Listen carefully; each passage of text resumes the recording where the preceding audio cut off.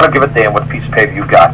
You can't, you're in my jurisdiction, you're under my control, you're in my court. You surrendered your case to me when you became the plaintiff. I get to judge it, no matter what the Supreme Court said. They're not witnessing your stupid mug in my court, and they're not seeing the silly shit that you're doing. So I'm going to hold my ruling, I'm going to hold my opinion, I'm going to hold my judgment the way it was. Have a nice day. Go ahead and appeal it again.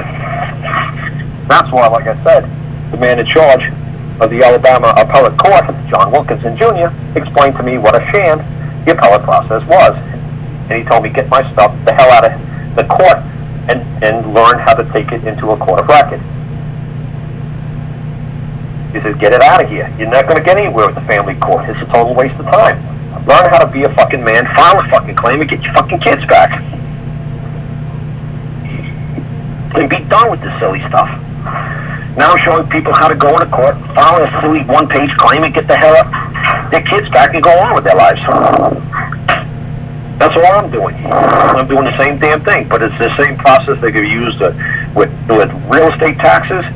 When that guy Karl came on, it's the same thing with a lady who's getting paycheck garnished 90-some%. I still have her IRS tax returns that she was having for 3 years in a row. She was making $2,000 a week, and they garnished $1,979 a week. $1,979 out of a $2,000 paycheck. She was coming home between $19 and $21 a week for 3 years.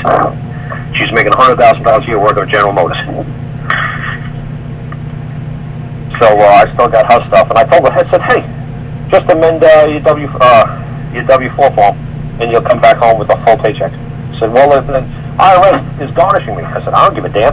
Amend your form. They got to start from the beginning. They got to start all over again. And she's like, what, really? I said, yeah, do it. See what happens. And she did it. She's like, holy shit, I'm getting my full paycheck again. I said, yeah. Ain't that sweet?